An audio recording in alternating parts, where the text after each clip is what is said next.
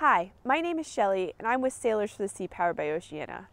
Today we are going to learn about the relationship between trophic levels of a baleen whale's food chain and the impact humans can have on that food chain.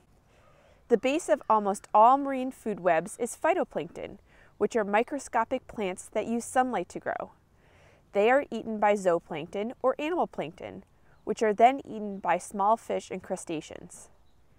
Baleen whales are filter feeders that feed on small fish and crustaceans like krill.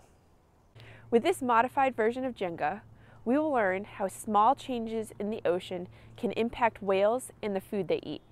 For materials, you just need the following items. Prior to playing the game, you will need to paint the end of the blocks 4 different colors.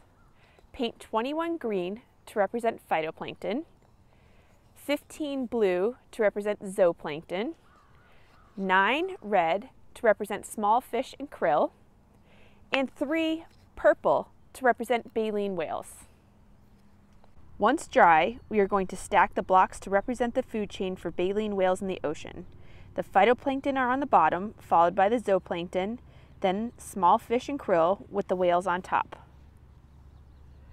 Now you can use the playing cards to determine which blocks to remove or place back. For example, there was an oil spill in the harbor. Remove 1 phytoplankton, 1 zooplankton, and 1 small fish block. The more negative things that happen in the ocean, the more unstable the food chain becomes. If the balance in the food chain is disturbed too much, the baleen whale's food web could potentially collapse. Everything is connected. We as humans can take action to protect our oceans and the animals living in these waters.